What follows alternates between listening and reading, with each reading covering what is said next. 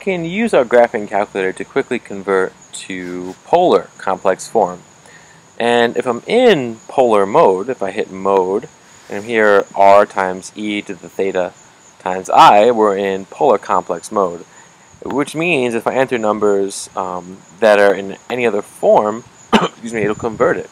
So what I do is press 2 plus I, hit enter, I'm given the number in polar complex form. But let's say you're not in polar complex form. Let's say you're in the real mode or the rectangular complex mode right here.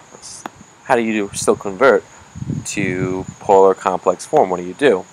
Let's go over to rectangular complex mode here. So if I enter in 2 plus the square root of -1, in complex form, oops, let me go back, I wrote negative dot, should be -1, sorry about that. In complex form it'll give me 2 plus I. However, if I don't convert this quickly to the polar rectangular form, I don't have to switch modes all the time. I hit math, scroll over to my complex mode over here, and then the 7th command, I just hit 7, is the polar command.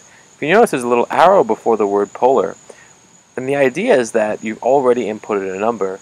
Now this command will take that result and convert it to polar. So there's nothing else left to enter, you just hit 7. It's going to convert our former answer, 2 plus I, into polar complex form. And there it is. So you can quickly convert to polar complex form with that command.